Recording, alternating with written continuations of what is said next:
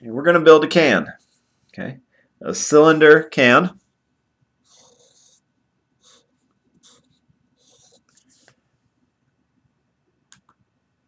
Okay. We want the can to be able to hold 60 cubic inches of material. So the volume of a cylinder is pi r squared times the height. And we know that we want the volume to be 60. So let's put in 60 for the volume equals pi r squared height.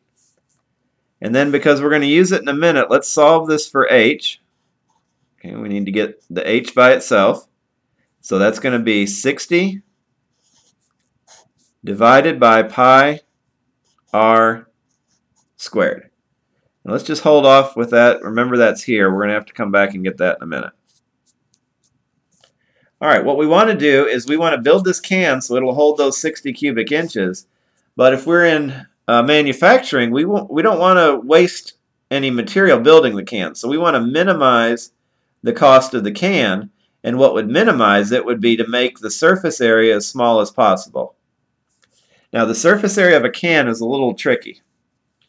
So let's use S for surface area. And let's think about this.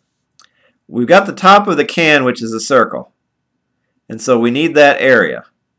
Well, the area of a circle is pi r squared. Now, we got to also make the bottom of the can, which would be another circle. So we're going to have another pi r squared on the bottom. And so if we add those together, that's 2 pi r squared. All right, then we need to make the side of the can. And this is where we have to visualize it a little bit. Imagine this was just a tube. Okay, it didn't have a top and the bottom. And we were to slice it down the side and unroll it. Okay, so imagine taking a tube or a cylinder, or just take a sheet of paper and roll it into a circle, a cylinder. Then if you unroll it, you basically have a rectangle shape. And so we would need the area of that rectangle. Well, the height of the rectangle would be the height that we're using here, h. But what would the length of the top edge be? Well, if you visualize it here, if we unwrap it, the top edge would be the circumference of this circle, the distance around this circle. And so the circumference formula is pi times the diameter.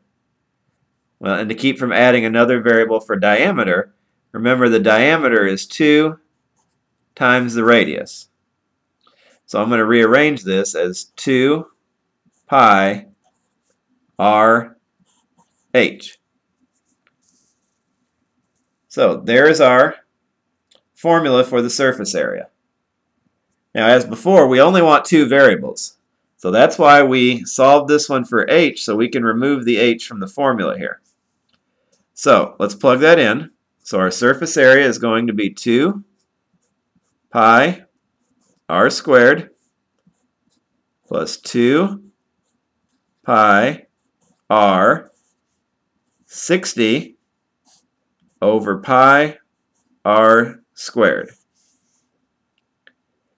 And now if we clean this up, we've got a pi on the top and on the bottom, so those cancel out. We've got an r on the top and 2 on the bottom, so one of those 2 cancels.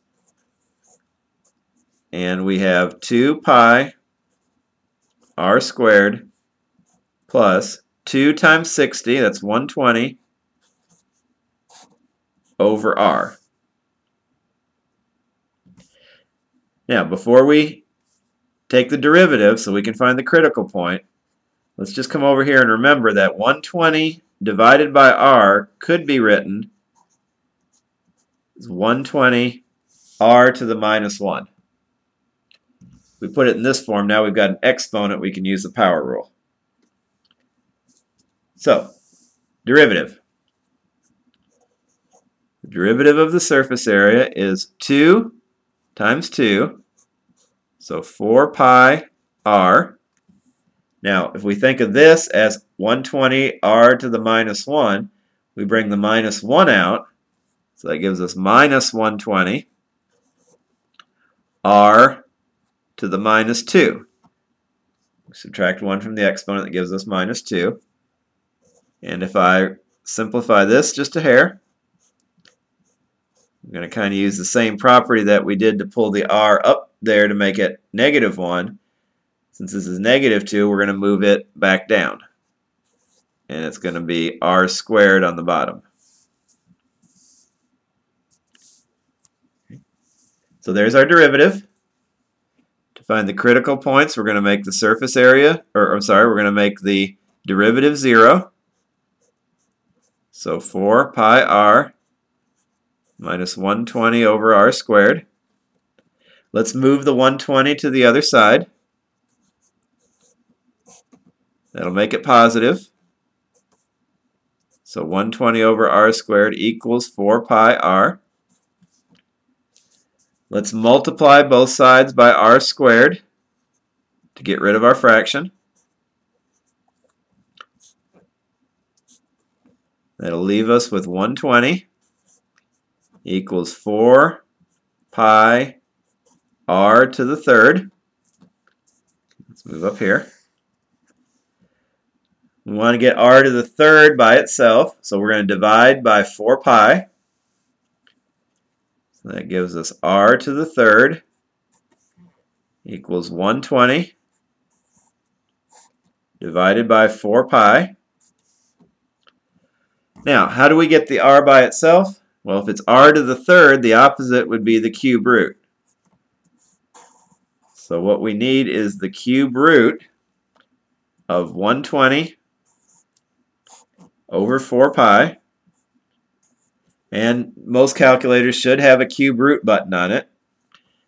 So if we take the cube root of 120 over 4 pi, we get about 2.12.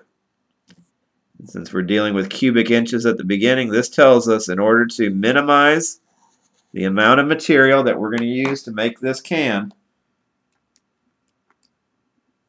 we need to make a radius a little bit bigger than 2, about 2.12 inches, and that will minimize the surface area of the can and still hold our 60 cubic inches.